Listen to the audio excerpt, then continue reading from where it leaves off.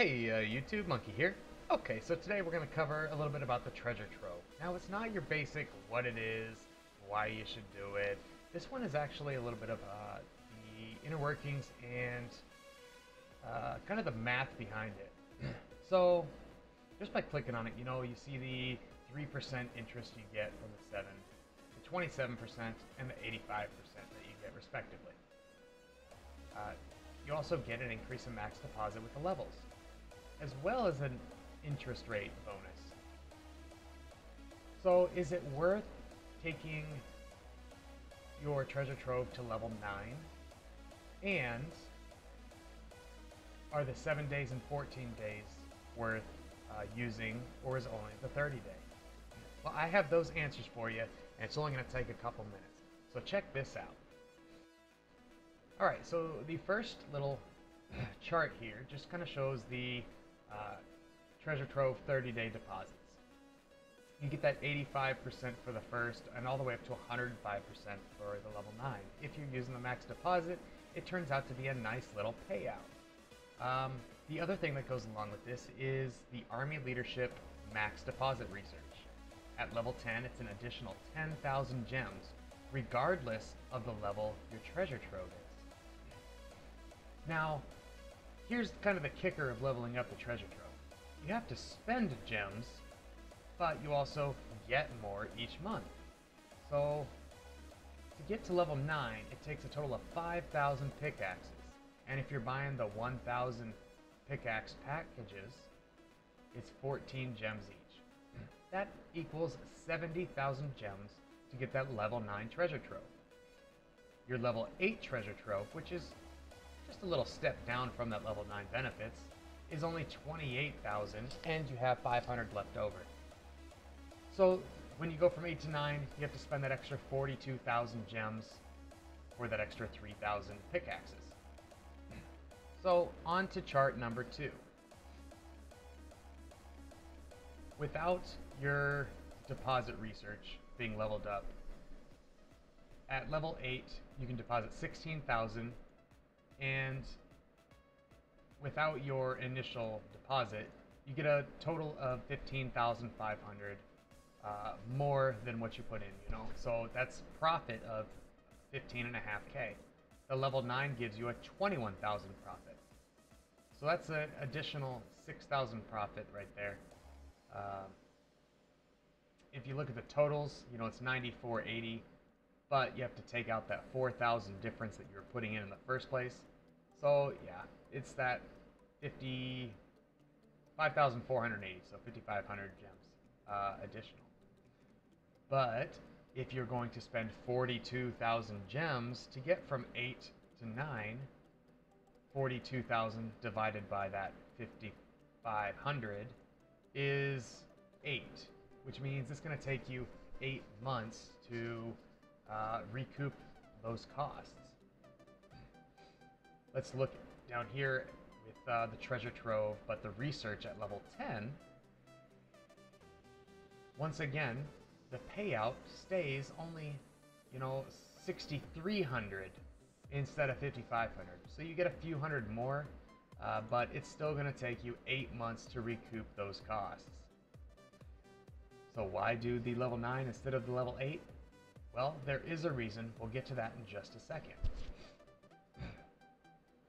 You can kind of follow what I've written down here. We're going to compare against the level 1 to the level 8 and level 9. So level 1 takes 0 gems, and in 30 days you're going to get an 8,700 gem payout. That's in addition to the initial 10,250. If you have level 8, it costs you 28,000 gems, and you get 15,520 more than the level 1 every 30, or I'm sorry, 15,520 every 30 days. So that's only 6,800 more than the level 1. So 28,000 gems to get an extra 7,000 a month takes 4 months to break even. If you have your max deposit at level 5, the numbers, they still stay really close. You go up a couple thousand, but it still breaks out at 4 months.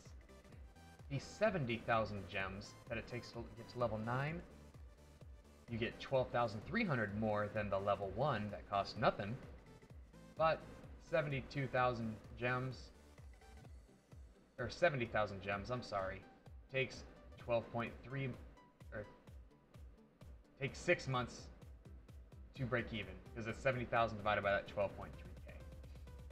But if you're comparing to, say, you already had it at level 8, is it worth going level 9?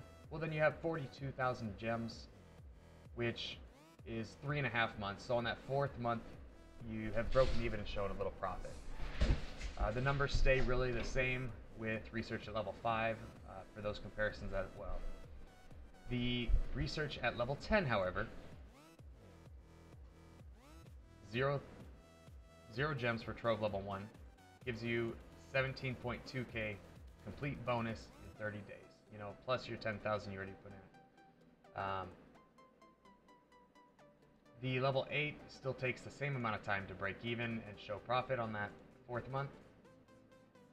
The level 9 gets sped up a little bit because you get that 14.3k more. So if you were just spending the 42,000 to get from 8 to 9, that 3rd month would break you even and show just a tad bit of profit. So it would take 5 months if you went from 1 to 9 to break even, but if you went from 8 to 9, it would take you 3 months. So the last thing I want to cover is it worth it to do the 7 and 14 day deposits? I mean, it seems like an obvious answer, 3% or 85%. Well, it's not as obvious as you think. If you take this to level, and we're going to just, oop, that's the wrong one. Okay, so we're going to show it with level 8 and level 9. If you take it to level 8 and you have no deposit research,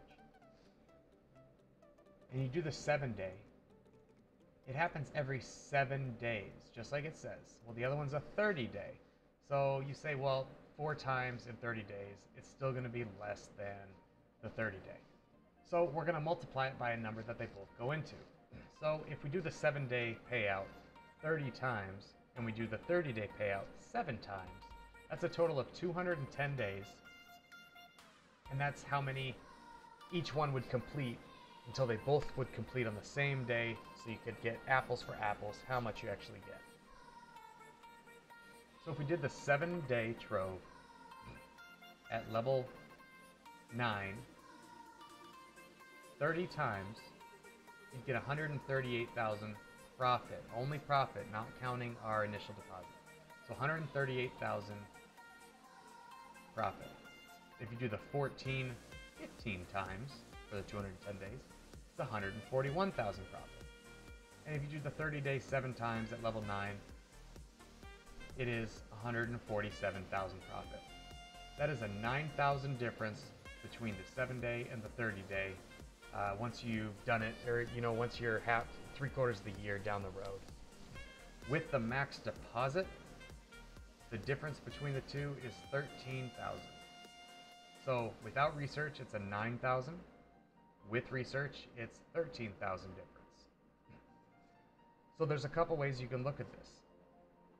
Do you want to have a big payout once a month and have those gems tied up? Well, some people would like that because it allows you to basically put a savings plan, so you can use all your gems and you know that you're going to have gems again at the end of the month. Other people want to continuously do their researches, get them done, get troops, whatever you use your gems for, and want to do the 7 day. Well, what does it pay out every 7 days? With the max deposit and a level 9 Trove, you get just under 7,000 gems every 7 days. Well, what is 7,000 gems going to do you? Really depends on what you want to do. That gets you some T4 troops. It could finish off a research. So you just kind of gotta find your own niche here, because it is actually worth doing the 7 and 14-day deposits. They pay out better if you have max deposit as well, so that instead of getting 2,400 every 7 days with the level 8 Trove, you get just over 10,000. But again, if you like getting that big chunk at the end of the month, just do the 30-day. I just wanted to show you that the difference is actually not as significant as you would think. So find your own preference. Anyways, I haven't decided what I'm going to do yet. If I want to do the 7-day or the 30 days from now on. I don't have the research max, so it would look kind of pitiful getting, 2,400 gems every 7 days. Well, benefit or bonus, because you throw the initial back into it. That's why you don't really count it. And that 30-day, you get that nice big bonus payout. So, yeah, I haven't decided. In fact, why don't you all leave it in the comments below? Tell me, after seeing that the numbers are pretty darn close, tell me what you plan on doing. If you're gonna do the 7 days, or if you're gonna keep doing the 30 days. And I'm assuming you've always done just the 30 days. I think if I max that deposit, that I might even consider doing the 7 or 14 days.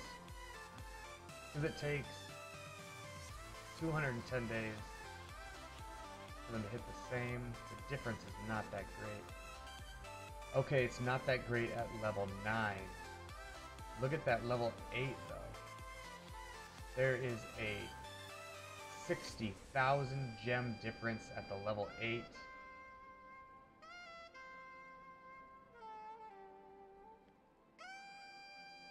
There's a 100,000 gem bonus with the level 1. Okay, yep.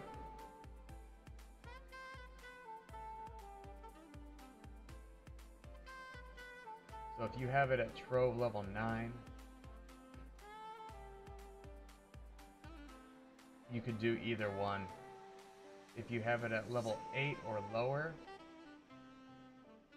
you should only be doing the 30-day.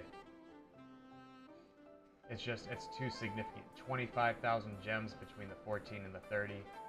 60,000 gems between the 7 and the 30, and that's for just a level 8 Trove. If it's level 1, it's even more significant. But if it's level 30, okay. Or if it's level 9, that's all I was looking at. They're pretty darn close. At level 9.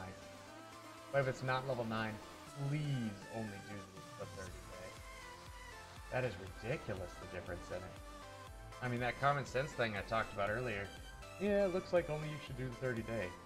Well, common sense now pays off. Just do the 30 day. But if you do take it to level 9, you are in a deficit until you break even. You make those gems back for what you had to spend on it. So keep doing those 30 days with the level 8 or lower. Once you max your research, then you go to 9, because it takes 3 months to break even from going 8 to 9. And then you can do the 7 or 14s. So that is my professional medical opinion. I'm not a doctor. Please do not ask me for doctoring advice. I will not answer. Well, not a good answer at least. Anyways, I hope you enjoyed. I hope you learned a thing or two. And until next time, long live K9.